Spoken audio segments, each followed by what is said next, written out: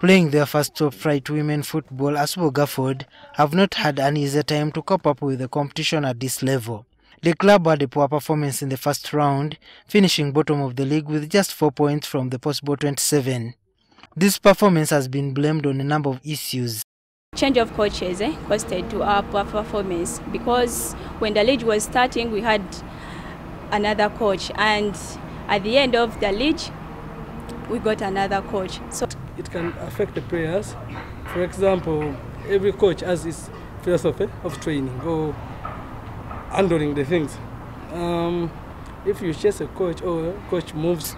Newly hired tactician Roger Sinkugwa says he is well aware of the club's woes. I've started working on the department of the defense because I've been conceding a lot of goals. We are in I think we have conceded 14 goals. We have to look for 14 goals.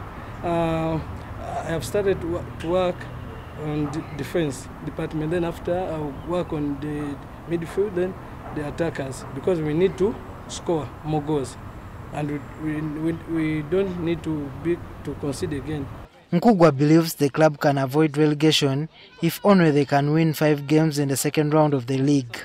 Start already, and our target is to win 5 games, because if in 9 games, if you win 5, we can stay in the league. We can stay.